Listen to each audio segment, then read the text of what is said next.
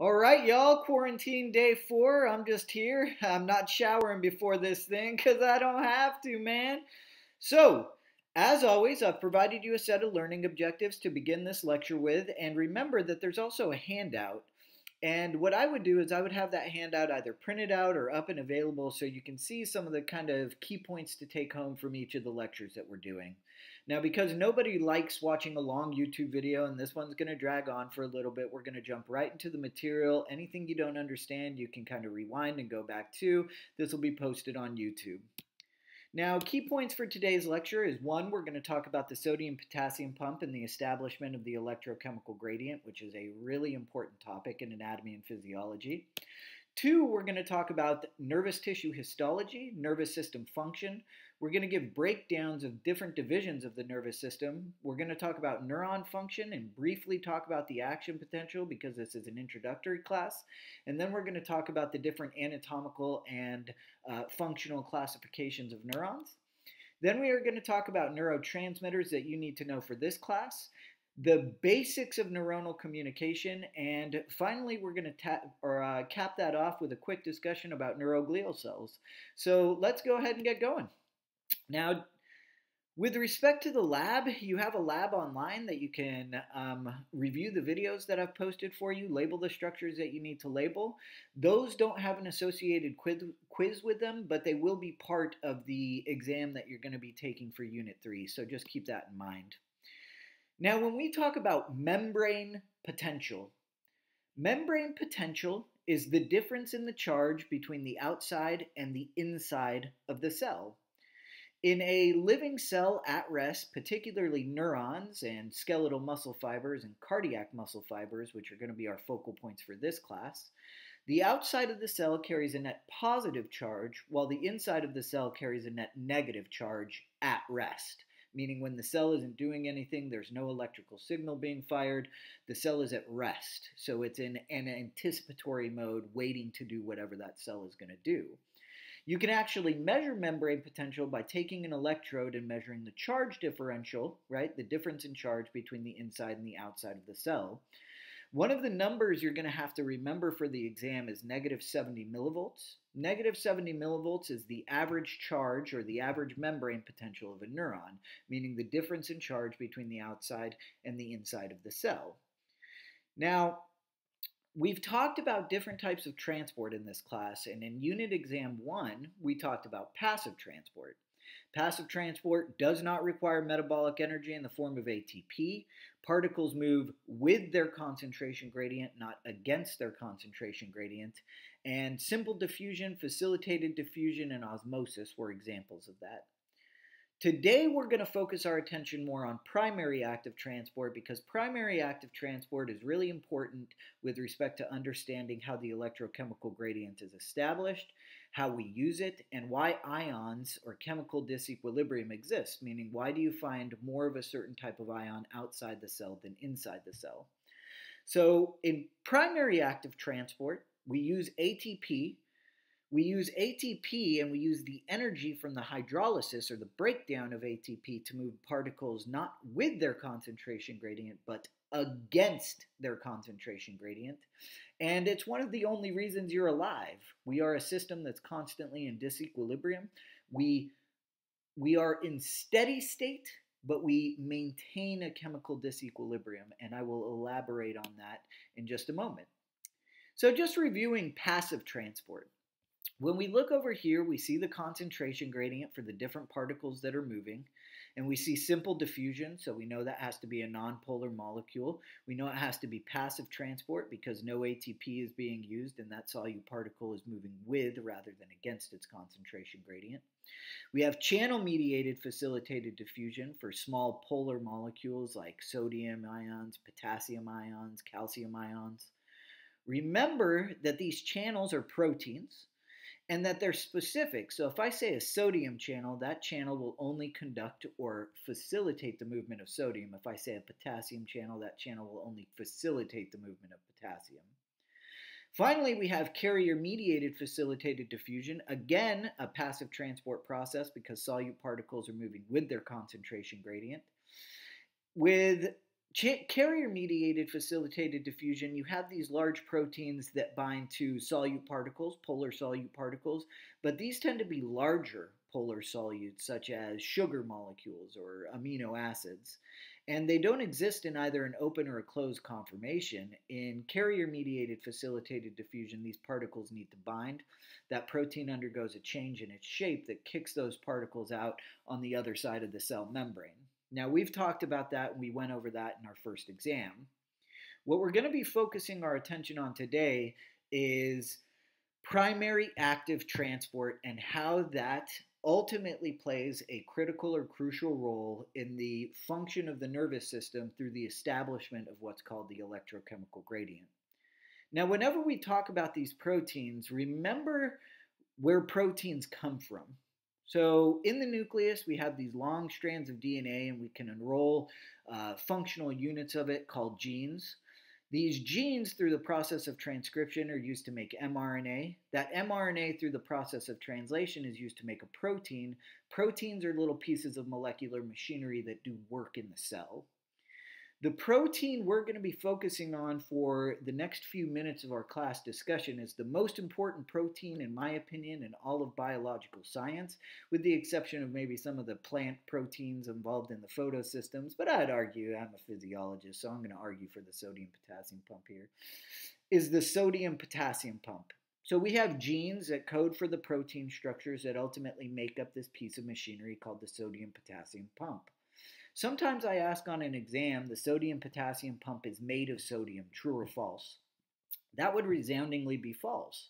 The sodium-potassium pump is made of chains of amino acids linked together covalently via peptide bonds that fold into a three-dimensional shape to form a machine that does work.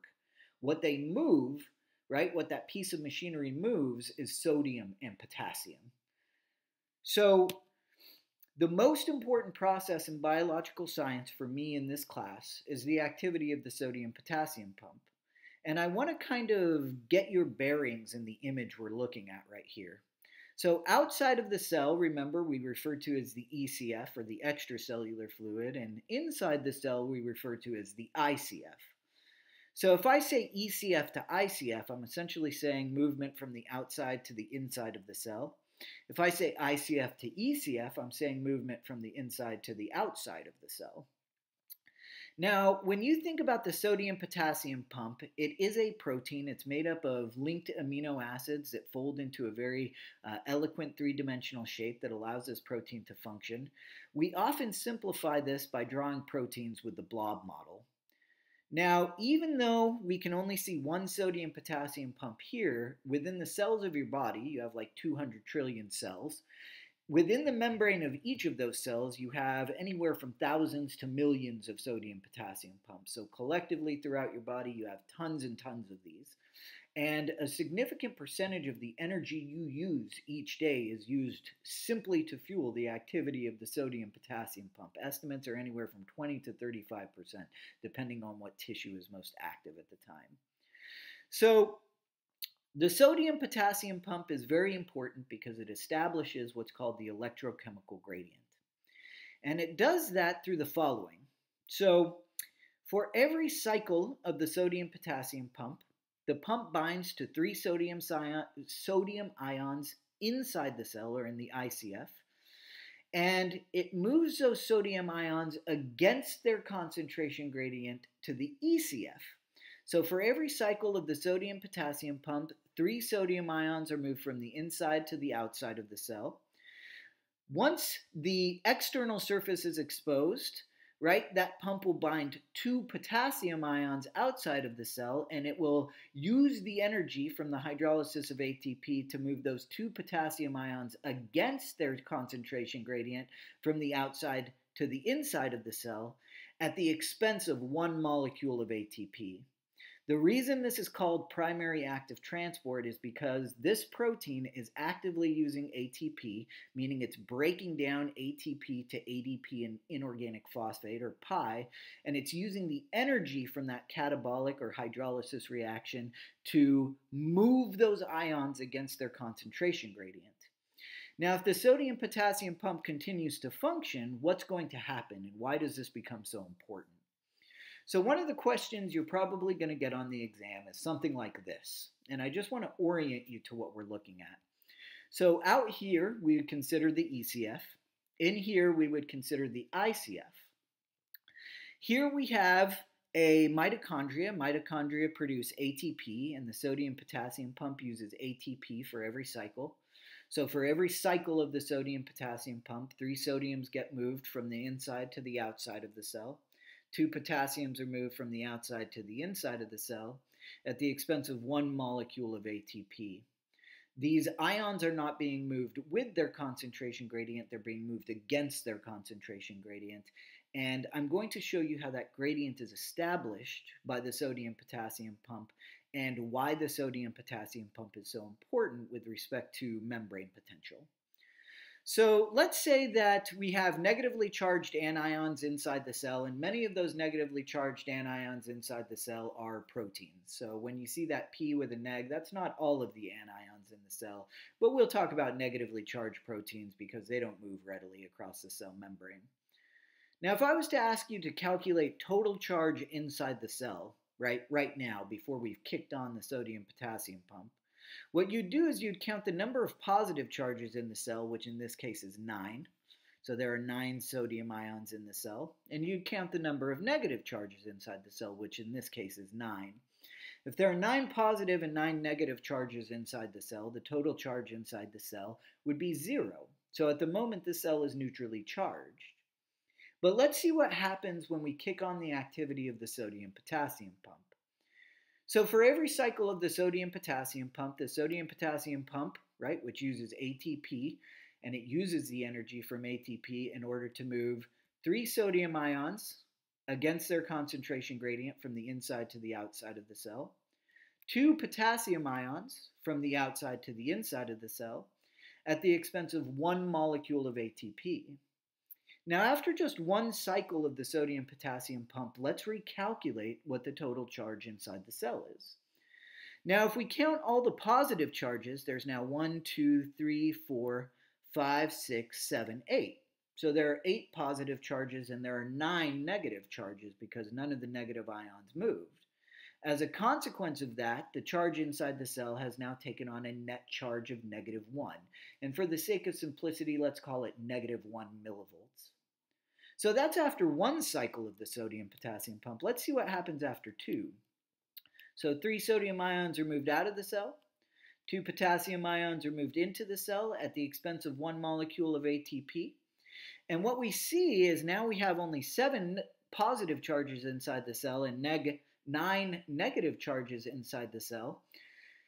Now the charge inside the cell is -2, right? Because we have 2 more negative charges. If we continue with this, another cycle of the sodium-potassium pump is going to pump 3 sodiums out of the cell, 2 potassiums in at the expense of 1 molecule of ATP. The charge is going to be -3. So for every cycle of the sodium-potassium pump, the cell becomes slightly more negatively charged because there's a fixed negative charge in the cell and we're moving net positive charge out of the cell. So the cell takes on a little bit of a net negative charge, right? The other thing that happens with every cycle of the sodium-potassium pump is a gradient develops. So we use energy in order to establish a gradient where there's a higher concentration of sodium outside the cell than there is inside the cell. So sodium concentrations in a healthy system or a living system or a cell system at rest are always going to be higher outside the cell than inside the cell, whereas potassium concentrations are going to be higher inside the cell than outside the cell. So that's really important because when we talk about the action potential, what we're essentially talking about is the movement of sodium and potassium. And you need to understand why sodium has a higher concentration outside the cell than inside the cell, and why potassium has a higher concentration inside the cell than outside the cell. That is entirely an artifact of the sodium-potassium pump, which is extraordinarily important in a number of physiological functions, not the least of which is firing an action potential, which is something we're briefly going to talk about, as this is an introductory class and it's not heavily emphasized in the Common Course objectives. So when you think about this term I've continued to use called the electrochemical gradient, When I say the electrochemical gradient is established to a large degree by the activity of the sodium-potassium pump, what I'm really saying is that for every cycle of the sodium-potassium pump, 3 sodiums are moved from the inside to the outside of the cell, so sodium starts to build up in the extracellular space. 2 potassiums are moved from the outside to the inside of the cell at the expense of 1 molecule of ATP. That gives the inside of the cell a net negative charge and the outside of the cell a net positive charge. Remember, the charge difference between the outside and the inside of the cell is called that cell's membrane potential. So what the sodium-potassium pump really does is it establishes membrane potential, and it establishes something called the electrochemical gradient.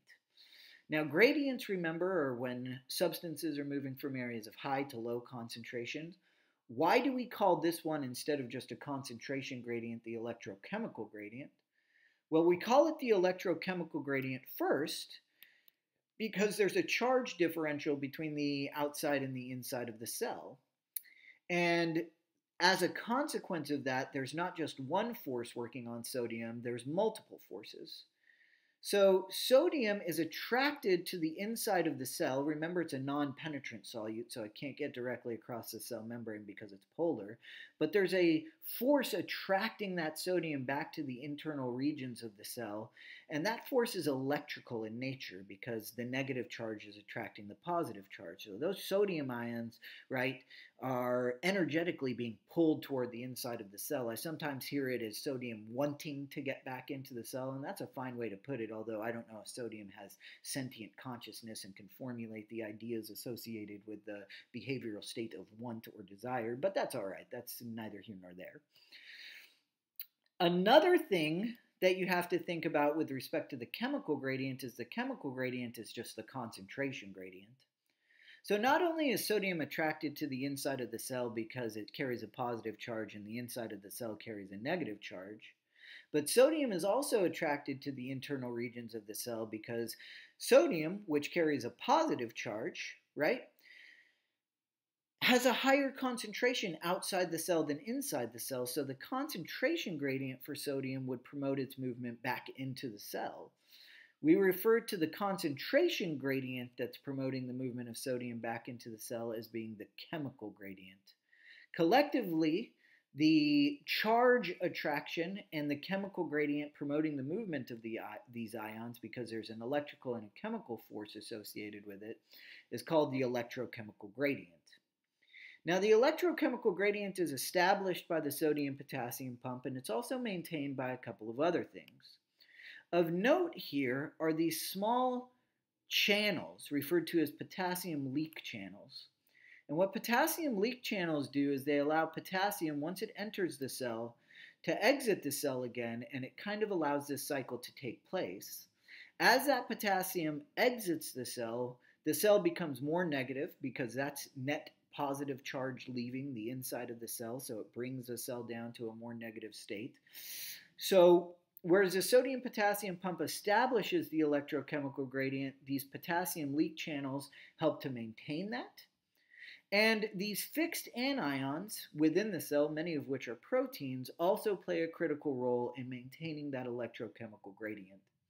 So if I say describe the establishment of the electrochemical gradient, what I'm really asking you to do is describe the activity of the sodium-potassium pump and explain to me why there's higher concentrations of sodium outside the cell than inside the cell, why there's higher concentrations of potassium inside the cell than outside the cell, right? And explain to me what's meant by primary active transport. Because the electrochemical gradient feeds into so many other physiological processes, it is a critical thing to understand prior to moving on in a class like anatomy and physiology. Now, there are 2 types of channels that I want to talk about. One of the types of channels that I want to talk about is what's called a ligand or a ligand-gated ion channel. Remember, ligands or ligands are just chemical messaging molecules. And the chemical messengers that we're most concerned with for this class are hormones and neurotransmitters. The focal point for this unit is going to be neurotransmitters. Now notice that this ligand-gated or ligand-gated ion channel is closed before it binds to its chemical signaling molecule. When that chemical signaling molecule, either hormone or neurotransmitter, an umbrella term for that is ligand or ligand, binds to that channel, it causes a conformational change or a shape change in which that channel opens up, and that channel then allows the movement of ions. In this case, we're talking about calcium ions, so this would be called a ligand or ligand-gated calcium channel. Now, the movement of those ions are going to change the relative charge states, and they're going to influence membrane potential, either making the inside of the cell more positive or more negative. And when you think about many of the neurotransmitter receptors that we're going to go over in this class, many of the receptors for neurotransmitters embedded in the dendrites of neurons are actually ligand-gated ion channels. So just keep that in mind. Now, another type of channel that's really important to understanding what's happening with respect to the neuron or any other cell that's electrically excitable is what's called a voltage-gated ion channel. Now, remember, membrane potential is the charge difference between the outside and the inside of the cell. If we look at the inside of the cell here, the current charge is negative 70 millivolts. Now, voltage-gated channels, which aren't found in the dendrites, but they're found in the axon, don't bind to a chemical signaling molecule, and that's not the stimulus that changes them from being in a closed to an open state. The stimulus that influences voltage-gated channels is actually a change in the electrical charge within the cell. So if the change in the electrical charge within the cell, let's say, goes from negative 70 and it becomes more positive, going up to negative 50 millivolts, the electrical charge will cause a change in the shape of these voltage-gated channels, which are proteins, allowing, for example, either ions in or out. In this case, ions are flowing out of the cell. So we have two types of channels. We have ligand-gated or ligand-gated channels, and we have voltage-gated channels, whereas ligand-gated channels, which are really receptors, are found in the dendrites of neurons.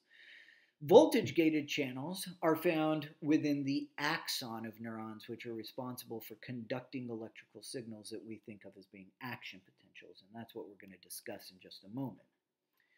Now, key point 2, we have nervous tissue, and we know that nervous tissue is made up of two different types of cells. The large cells with all the processes that are responsible for receiving, processing, and transmitting information in the form of electrical signals are called neurons. The support cells of neurons, which outnumber neurons by about 10 to 1, are neuroglial cells. So if I was to ask you to identify the specific tissue indicated by the image, I'm sure everybody in here could do that at this point. If I was to ask you to identify the specific cell types within the image and give me a functional role of each, I'm sure or feel confident that most people in here can do that. Identify the specific cell type, identify the specific cell type. Now, when you think about nervous tissue makes up organs within our nervous system. Our nervous system is composed of two major subdivisions. There's the central nervous system, which is made up of the brain and spinal cord. The job of the central nervous system is essentially to integrate or process information. The peripheral nervous system, which is made up of our spinal and cranial nerves and the associated sensory receptors and junctions or places at which neurons tell things like muscles or glands or whatever what to do, that makes up the peripheral nervous system. So when you think about the three functional roles of the nervous system, they can essentially be broken into three categories. The peripheral nervous system is responsible for detecting sensory information. So here we have a little Meissner's corpuscle, and we have sensory input coming from the feel of this pen. So this pen distorts this little corpuscle, which triggers an electrical signal to be transmitted along what's called a sensory neuron. Now that sensory neuron isn't traveling all by itself. It's usually bundled with a bunch of other neurons, and in this case, it's forming part of a spinal nerve. Remember, the peripheral nervous system, or P.N.S, is responsible for transmitting, is made up of cranial and spinal nerves, and its first job is to transmit sensory information to the central nervous system. So sensory information comes to the central nervous system, where it's ultimately routed to where that information is going to be processed or integrated. The one-word answer for the function of the central nervous system would be integration, which is really processing information. Once that sensory information is processed, an appropriate motor response, right, is decided on. Motor neurons are activated. Motor neurons, when they project out of the central nervous system and they transmit that information out to an effector, in this case skeletal muscle, right, also travel along nerves. So when you think about the job of the peripheral nervous system, the job of the peripheral nervous system is to transmit sensory information to the central nervous system and to transmit motor information away from the central nervous system. If you think about the general trend, peripheral nervous system transmits sensory information to the central nervous system. The central nervous system processes that sensory information, makes sense of it, makes a decision about what to do. We call that integration, that processing of information. A motor response is then initiated, and the way that that information goes from being part of the brain out to the actual muscles that need to move is along a motor neuron, which is also part of one of your nerves. It could be a cranial nerve, but in this case, we're looking at a spinal nerve. So when you think about functions of the nervous system, the sensory and motor functions, carrying information to and from to the central nervous system and from the central nervous system, the sensory and motor functions are peripheral nervous system functions. Whereas the integration or the processing of that information, right, and the decisions about what to do with information are an artifact or a function of the central nervous system. Now, when you think about the different divisions of the nervous system, we're going to ignore the enteric nervous system for just a little bit here, although it's extraordinarily important. We're just going to focus on these kind of simpler to understand things. When you think about the nervous system, and this is something that you're going to be asked about and asked to draw out, but I'm going to simplify it as much as I can for you. When you see information moving out this way, that's motor information. Another word for a motor pathway is called an efferent pathway. Efferent pathways, or motor pathways, transmit information from the central nervous system to the peripheral nervous system, where they ultimately control something like a muscle or a gland. Sensory information, aka afferent information, is information that's traveling from the peripheral nervous system to the central nervous system. So when you think about the job of the peripheral nervous system, it's responsible for sensory and motor functions. When you think about the job of the central nervous system, it's responsible for integrating information. Now, when you think about the sensory systems, both sensory and motor systems can be broken into somatic or autonomic. Now, somatic and autonomic are different. Whenever you say somatic, what you're really talking about to a large degree is just information that's either being processed or initiated at a conscious level. So when you see somatic sensory receptors and somatic sensory neurons, what do I really mean by that?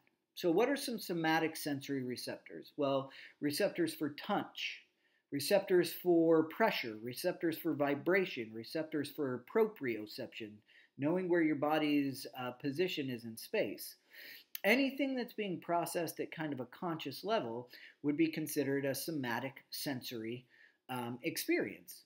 So if I give you a question on your handout, and I have given you some questions similar to this on your handout in which I say, which of the following, Jessica gets pricked by a needle and it's detected as being pain. Well, pain, temperature, touch, tickle, those are all somatic sensations. So that information would be picked up by something like a pain receptor. That pain receptor would then transmit that information along a somatic sensory neuron all the way to the central nervous system. So whenever I say a somatic sensation, I'm talking about a sensation that's being controlled at the conscious level. You are consciously aware of it. And think about those examples I've given you on your handout to kind of tie that together. Somatic motor, on the other hand, right? Because we always have sensory and then we have motor, and we're talking about the somatic nervous system. The effector of a somatic motor neuron is always skeletal muscle. And the reason for that is skeletal muscle is under voluntary or conscious control. And when we talk about things being somatic, what we're really saying is those processes happen at a conscious level, whether it be sensory input coming in or motor output going out, right? Those processes are being handled by the nervous system at a level that comes into our conscious perception. So when I ask you, for example, to contract your biceps brachii muscle, you can do that. You can do that consciously. The effector of a somatic motor neuron, meaning what a somatic motor neuron controls, is always going to be skeletal muscle because skeletal muscle is under voluntary or conscious control. We also have the autonomic division of the nervous system. Now, the autonomic division of the nervous system, just like the somatic, has both sensory functions and motor functions, or afferent and efferent pathways. Now, autonomic sensory receptors are things like stretch receptors, chemoreceptors, or receptors that detect the changes in chemical concentrations. And what those receptors are detecting are stimuli coming from internal stimuli. They're also called visceral sensory receptors. And that internal stimuli could be something like stretch on a blood vessel, right? Which can tell your brain something about your blood pressure. So you can have stretch on a blood vessel and that information goes to your brain, but you never really think about it because you're not consciously monitoring that. And that's why it's called the autonomic nervous system. It's also called the visceral nervous system, which means pertaining to an organ. We don't consciously process information coming from the autonomic nervous system. So if I said the detection of changes in the concentration of blood plasma would most likely be carried out by which type of neuron? It wouldn't be a somatic sensory neuron, it'd be an autonomic sensory neuron, right? Or stretch on a blood vessel wall or something that we don't really think about from day in, day out. And focus on those practice problems I've given you within your handout. The autonomic motor division, when I say autonomic motor or visceral motor division, the effector of autonomic motor neurons are always, right, things that we don't control at a conscious level, but that need to have some kind of input from the nervous system to know what they're doing, because the nervous system is an overarching system of homeostasis. It tells other systems what to do. Now, the effector, or what autonomic motor neurons always control, is they control multiple tissues. But it's always either going to be smooth muscle, like in the lining of the blood vessels, cardiac muscle, which makes up a majority of the heart, or glands, which you find peppered all throughout your body, such as sweat glands. Now, the autonomic motor division is broken into the sympathetic and parasympathetic divisions, which we later get into when we talk about the autonomic nervous system, specifically its motor branch. But just know for right now that we can break the nervous system down into these things. So if I say, which of the following information would most likely be transmitted along a somatic sensory neuron as opposed to an autonomic sensory neuron, think about whether you're consciously aware of that or not. If I say, which of the following would be an effector of a somatic motor neuron, it would always be skeletal muscle because, right, skeletal muscle is under voluntary control. And whenever we use somatic when we're talking about the nervous system, we're talking about things under voluntary control or being consciously controlled. Whenever I ask what the effector of an autonomic motor neuron is, it's always either going to be cardiac muscle, smooth muscle, or glands. That's what the autonomic motor arm controls. It controls cardiac muscle, smooth muscle, and glands. Now, when we look at nervous tissue, there are a couple of different cell types. The two cell types that we're focused on are neurons, which receive, process, and send information in the form of electrical signals called action potentials, and neuroglial cells, which provide all sorts of different support functions for the neurons, and we're going to talk about each one of those individually as we go through them. Now, characteristics of neurons that you should be familiar with. Neurons do not divide, so they're very long-lived cells. They're electrically excitable, meaning that they're capable of firing electrical signals called action potentials. And they have very high metabolic rates, meaning that they use a lot of energy. Now, the two processes or projections off of a neuron I want you to be most familiar with are dendrites. Dendrites receive information, and they're capable of receiving information because they contain receptors for neurotransmitters. So they have these protein receptors embedded within the membrane of those dendrites that actually binds to neurotransmitters and triggers some kind of internal change in the neuron. Dendrites receive information. Axons, on the other hand, transmit information away in the form of an electrical signal called an action potential. So whereas dendrites receive information, axons transmit that information away. Whereas dendrites have receptors for neurotransmitters, axons have what are called voltage-gated ion channels. Now, if you look at this neuron, we'll go over the structures that become relevant for your exam. So here we have a typical neuron, and these processes or projections coming out of the top of the neuron here are dendrites. Remember, the most critical thing for you to remember about dendrites is they're peppered with protein receptors, and these protein receptors are responsible for receiving or detecting information. Because dendrites have these protein receptors, we say that dendrites receive information. The cell body or soma processes that information. Within the cell body or soma, you get these really dark staining granules called Nissl bodies. Nissl bodies are essentially rough endoplasmic reticulum, and remember that that synthesizes proteins, and this rough ER is responsible for essentially making neurotransmitters and other proteins that the cell needs. So we have these Nissl bodies, right, which is essentially darkly staining rough ER, and then we have our axon. Whereas dendrites have receptors for neurotransmitters, the axon, right, contains what are called voltage-gated ion channels. Once voltage-gated ion channels are activated, what they allow the axon to do is transmit an electrical signal called an action potential from one end of the neuron to the other end of the neuron. That electrical signal will then branch, and it will eventually arrive at the very tips of the neuron, right? The very ends of the axon, and these very ends of the axon are referred to as synaptic end bulbs. Your lab refers to them as synaptic knobs, but they are synaptic end bulbs, or synaptic knobs or terminal boutons. I'm going to use on my exam synaptic end bulbs, and those synaptic end bulbs ultimately communicate with another cell. Now, these cells that wrap around the axon, providing electrical insulation so that action potential can be transmitted a little bit more quickly within the peripheral nervous system. It's important to note here that these cells are only found in the peripheral nervous system, meaning around the bundle of myelinated axons that make up nerves, either cranial nerves or spinal nerves. These cells that surround these neurons are called Schwann cells. They can also be called neuroleukocytes, but I call them Schwann cells.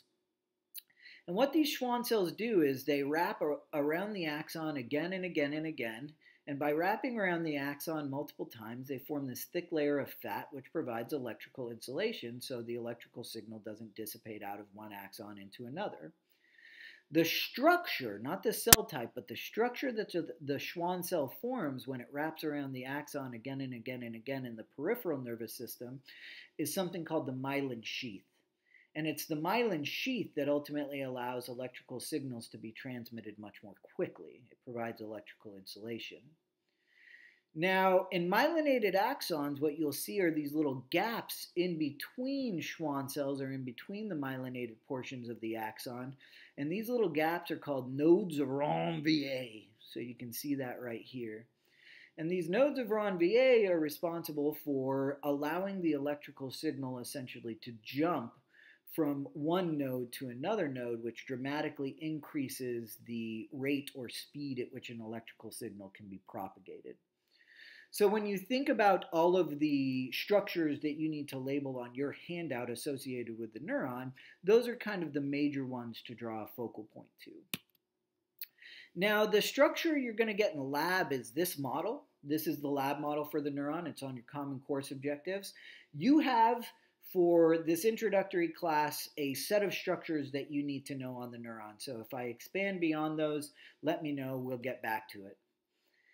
So these structures right here, right here, right here, right here, right here, right here, right here, right here, those are dendrites. Dendrites are responsible for receiving information. So all of these, dendrite, dendrite, dendrite, dendrite, dendrite, dendrite, those are responsible for receiving information, and the reason that they're capable of doing that is because they have receptors for neurotransmitters. The cell body, which I'm going to circle right here, is responsible for processing information, while the axon, right, and the initial point at which the cell body transitions to become the axon anatomically and functionally is called the axonal hillock.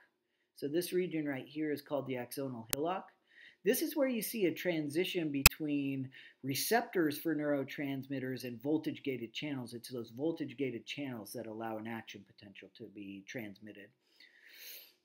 If you activate the area with voltage-gated channels, right, along the axonal hillock, we call it the trigger zone sometimes, what you are going to get is an all or none event called an action potential, which is an electrical signal traveling along the axon.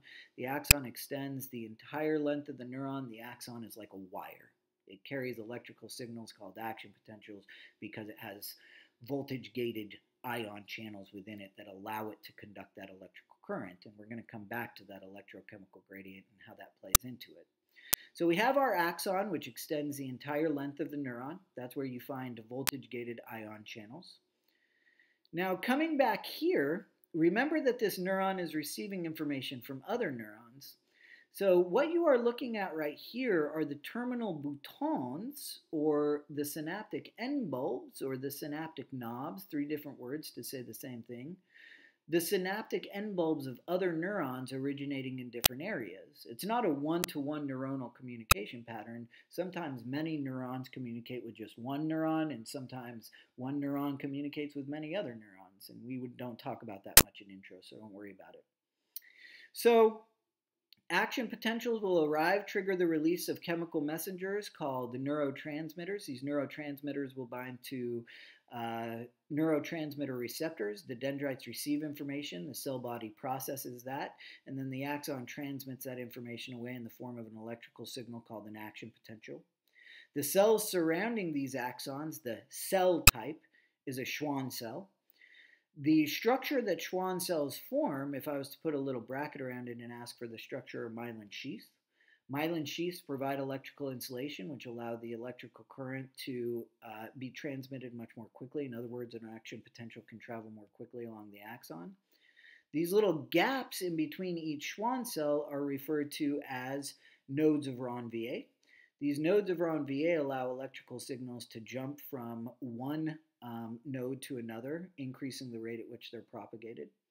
And then this structure right here that you're looking at is an extra layer of areolar connective tissue called the endoneurium.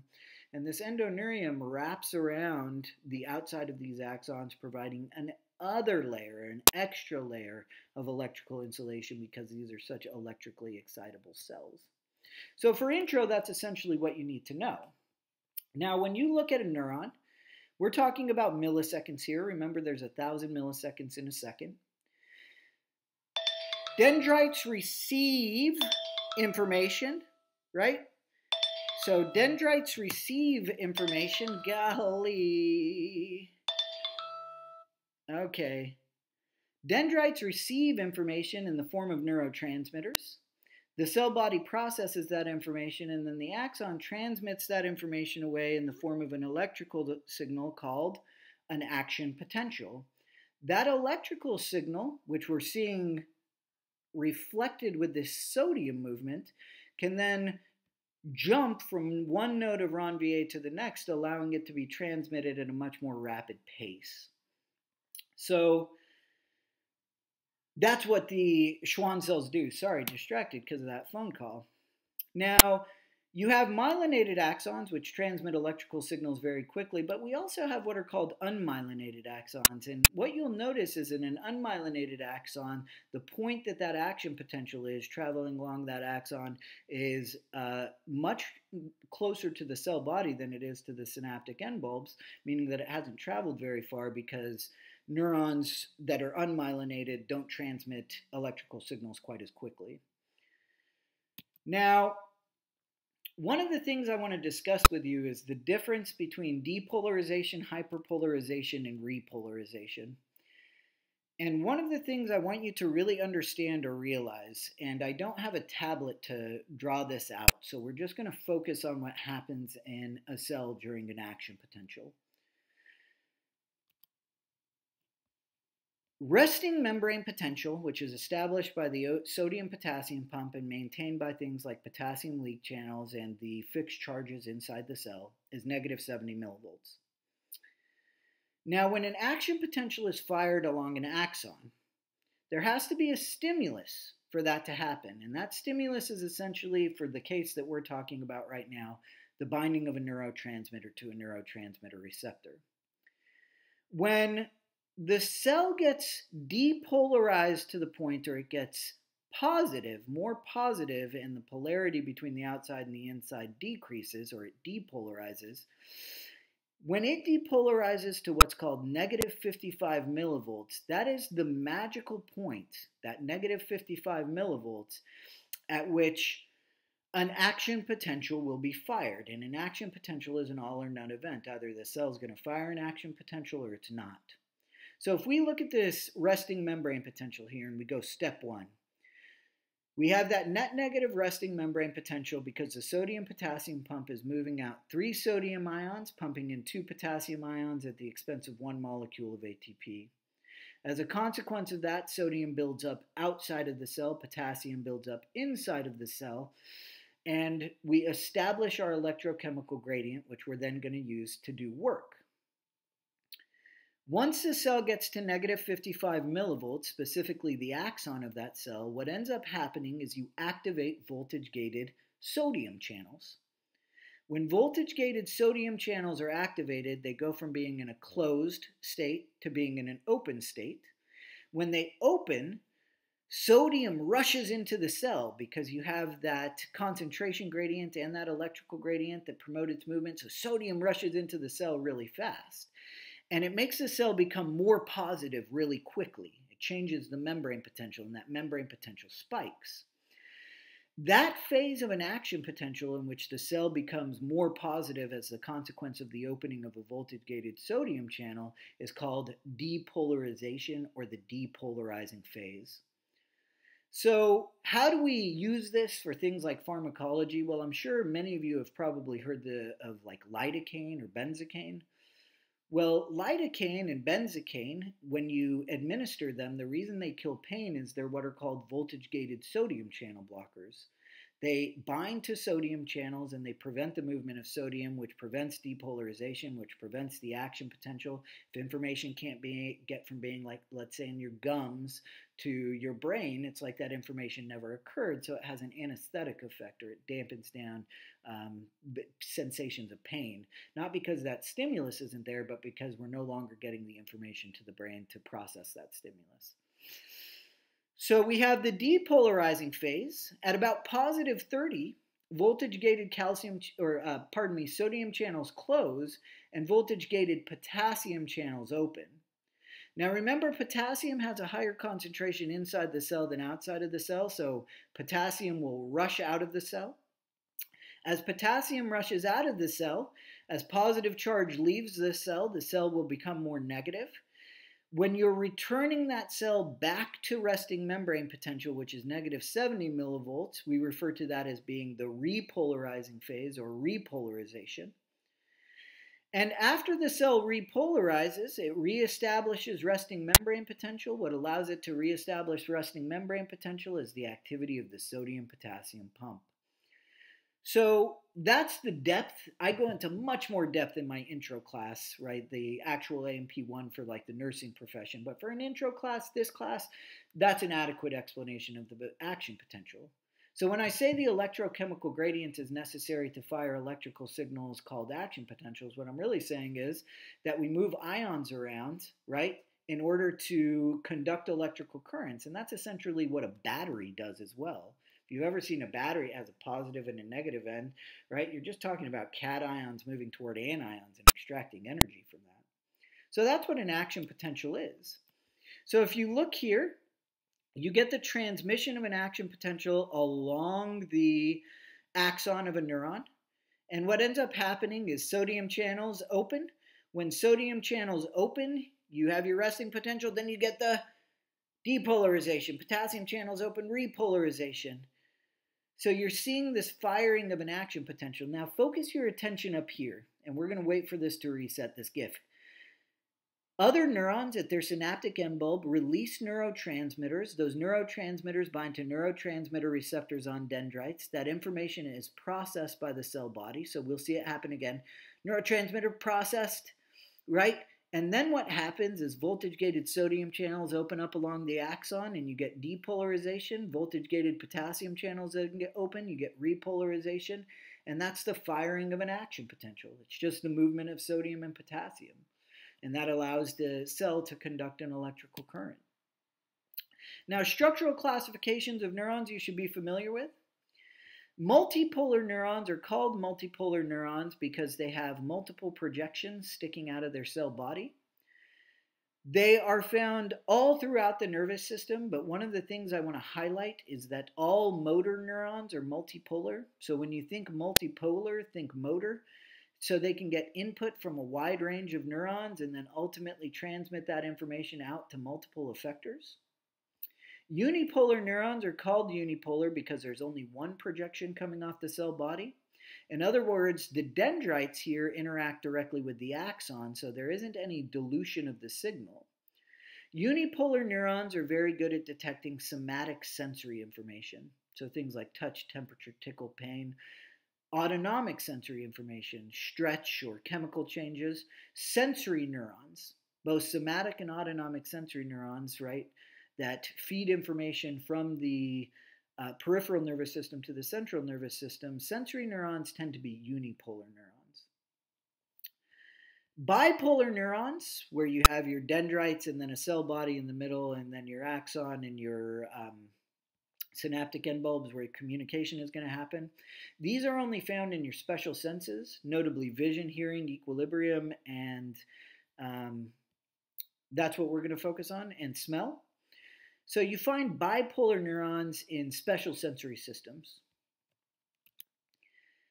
Now, when you think about synaptic communication, and it's a long lecture, and this was one of your graded lecture days, so you're definitely going to have a little quiz over that.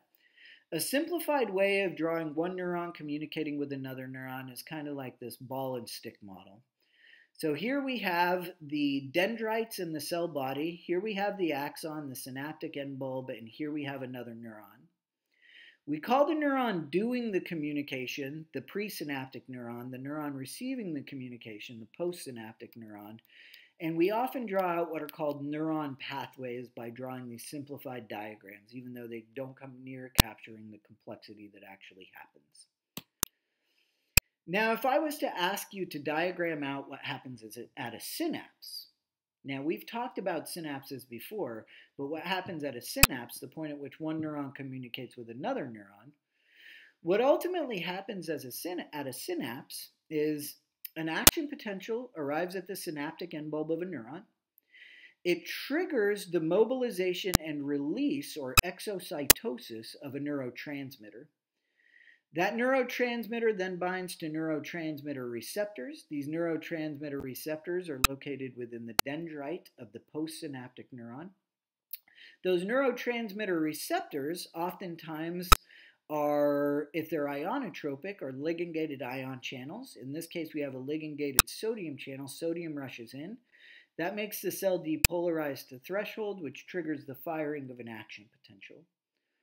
So that's the general trend of neuronal communication. Action potential arrives at synaptic end bulb, which triggers the exocytosis of neurotransmitter. That neurotransmitter binds to neurotransmitter receptors, which trigger essentially an action potential in that postsynaptic cell. Now, excitatory postsynaptic potentials are postsynaptic potentials in which you get a depolarizing shift in the postsynaptic neuron. The two neurotransmitters that you're going to have to know for this class are glutamate and GABA. Glutamate is like a molecular on switch. So what glutamate does is it activates different circuits in the brain, and by activating different circuits in the brain, it turns neurons on. So when you think about what's happening here, we have a presynaptic neuron here, and a postsynaptic neuron here. Action potential arrives at synaptic end bulb of the presynaptic neuron, which triggers the exocytosis of glutamate. Glutamate then binds to a receptor in the dendrite of the postsynaptic neuron. Glutamate receptors, for all intents and purposes, what we care about in this class are ligand-gated sodium channels. When glutamate binds to a glutamate receptor, which is really a ligand-gated sodium channel, sodium will rush from the outside to the inside of the cell, causing the cell to undergo what's called a depolarizing shift. That depolarizing shift before it reaches threshold is called a subthreshold potential. And subthreshold potentials never get to negative 55. Once it gets to negative 55, it goes from being what's called a graded potential to an action potential. The neurotransmitter for this particular exam that would cause a net depolarizing shift in membrane potential, meaning that would cause the cell to become a little bit more positive on the inside by allowing sodium to rush in, is glutamate. Glutamate is always excitatory, meaning any neurotransmitter that brings the cell closer to negative 55 millivolts will always be an activating neurotransmitter. So if I was to ask you, put up this image and ask you, which of the following neurotransmitters could have triggered this change in membrane potential? Glutamate.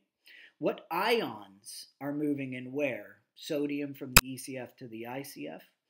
Would this be considered a depolarizing or hyperpolarizing potential? Definitely a depolarizing potential because the cell is becoming more positive. And depolarizing potentials are always, always, always excitatory.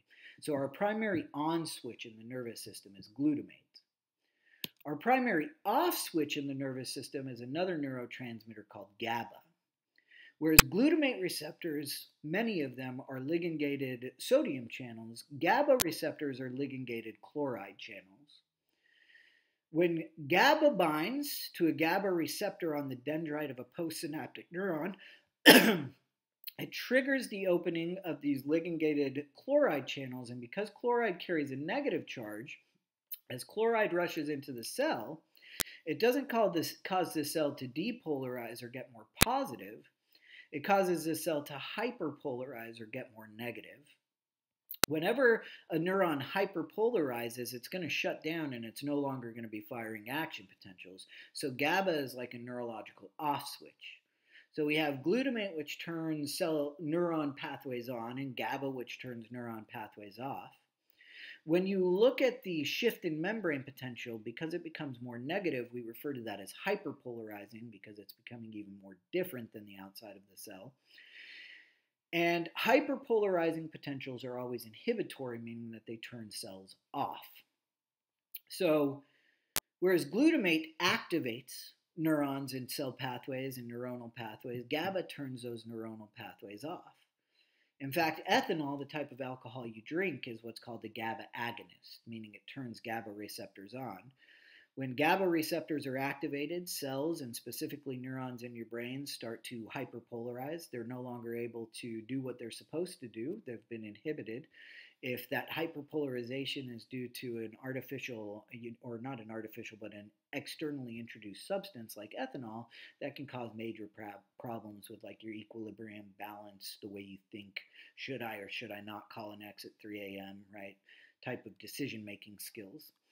So, neurotransmitter that would stimulate a hyperpolarizing potential, GABA. Ions that move in this case would be chloride. Is it depolarizing or hyperpolarizing? It's hyperpolarizing because it's dropping below negative 70, right? Repolarizing is coming back to negative 70. Hyperpolarizing is dropping below. And would it be considered excitatory or inhibitory? Definitely inhibitory. Now, the final topic we're going to talk about is neuroglial cells. Neuroglial cells are essentially support cells for neurons. And they differ between the central nervous system and the peripheral nervous system. Now, the only type of neuroglial cell you have to know for the peripheral nervous system is a Schwann cell. So Schwann cells surround the neurons that form cranial nerves and spinal nerves because it's cranial nerves and spinal nerves that are the peripheral nervous system. In fact, a bundle of myelinated axons in the peripheral nervous system by definition is a nerve. So Schwann cells wrap around and around. They form myelination, and what they do is they allow electrical signals to be transmitted a little bit more quickly. The same can't be said for the central nervous system. The central nervous system has a different constellation of neuroglial cells. Now you can pause here and read the main functions of each as we go through them on these models, right? So you can pause there, you can get a major function of each, and then we're going to go through them. So if I was to say identify the cell type indicated by the pointer, that would be a Schwann cell, right? Schwann cells are only found in the peripheral nervous system, so you know every neuron cell model that we have in our class has to be a peripheral nervous system neuron. If I was to say identify the structure formed, it would be a myelin sheath. And what do myelin sheaths do? They provide electrical insulation so action potentials can travel more quickly. Now in the central nervous system, when you look at this image, view this as being a chunk of brain. Here we have the neurons in the brain, and here we have the neuroglial cells, and here we have a blood vessel, specifically a capillary running through the brain. Now, when you think about neurons, neurons need support. Structural support, metabolic support, nutritional support, etc. One of the cells that supports neurons in the central nervous system, meaning the brain and the spinal cord, is what's called an oligodendrocyte. Oligo means many and dendro means processes, so it's a cell with many processes. Oligodendrocytes look kind of like octopus, right? Like the legs of an octopus. And then oligodendrocytes, again, have these cytoplasmic extensions that wrap around and around and around a neuron's axon, where they form electrical insulation called myelin sheaths. So if I was to say Schwann cell is to peripheral nervous system as blank is to central nervous system, what forms myelination around the neurons in the central nervous system? Oligodendrocytes. Why is it more efficient? It's a space-saving mechanism because our central nervous system is encapsulated in a cranial cavity, right? So it takes up less space. You get more bang for your buck. And there are other reasons for it, but we'll just leave it at that. So when you think about multiple sclerosis is what's called a demyelinating disorder of the central nervous system. Multiple sclerosis is an autoimmune disease in which cells in the central nervous system are destroyed by our body's own immune responses. And what ends up happening is essentially we have these microglial cells, which are immune cells in the central nervous system, and they come through and they start destroying myelination. And when that myelination in the neurons in the brain gets destroyed, you can't move information around, right? That information doesn't get where it needs to go as efficiently. Guillain-Barré is a demyelinating disorder of the peripheral nervous system. Again, it's an autoimmune disease, but in this case, because it's the peripheral nervous system, right, and it affects the structure surrounding the neurons that make up the nerves, you don't get the same constellation and set of symptoms, and it can be just as devastating, although we tend to recover a bit better from Guillain-Barré syndrome than MS. This damage tends to be permanent. Some of this damage can be reversed, but we, again, won't get into that too much. So you have these Schwann cells forming this myelin sheath, and Guillain-Barré is an autoimmune disease that destroys those. I've seen kids with rapid onset Guillain-Barré go from essentially being normal the next day to being completely paralyzed with long, really drawn out recovery processes. And they're both demyelinating disorders. It's just that in the central nervous system, it's oligodendrocytes being affected, whereas in the peripheral nervous system, it's Schwann cells being affected. The other type of cell I want to talk about are what are called astrocytes. Now, astrocytes, job number one I want you to know is that they don't make the blood-brain barrier, but they help maintain the blood-brain barrier. Now, the blood-brain barrier consists of tight junctions among all the epithelial cells and the capillary networks that feed your brain. So the blood-brain barrier is made up of a series of cell junctions between these simple squamous epithelial cells that prevent the movement of solute from the bloodstream into the brain. Whereas the capillaries and the tight junctions make up the blood-brain barrier, astrocytes help to maintain the blood-brain barrier, preventing it from breaking down and protecting the brain from solutes that we don't want in there. Now, astrocytes also provide structural support, metabolic support, help with neurotransmitter cycling. I mean, they do an extraordinary array of tasks. Microglial cells are immune cells of the central nervous system. Essentially, what they do when they're activated is they go and target little dirt, debris, pathogens, they engulf them, and they destroy them. Because neurons are never coming into direct contact with blood in the central nervous system, we need innate or inherent immune properties to the central nervous system. And what microglial cells do is they serve that functional role. They essentially serve an immunological role within the central nervous system where they target pathogens and things like that for destruction, debris, cellular debris, etc. So if you were to take like cerebrospinal fluid from somebody and you were to see that microglial cells were elevated, it may be indicative of something like an infection, because the only reason that they'd start to divide like that is in response to some kind of infectious agent. Now these cells down here we're going to talk about in much more detail when we get into the brain and spinal cord. They're called ependymal cells. For right now, I just want you to know ependymal cells are responsible for synthesizing cerebrospinal fluid, or CSF. C as in cat, S as in Sam, F as in fan. And that's essentially all we got for this particular lecture. So have a great day, y'all. Bye-bye, y'all. Bye-bye.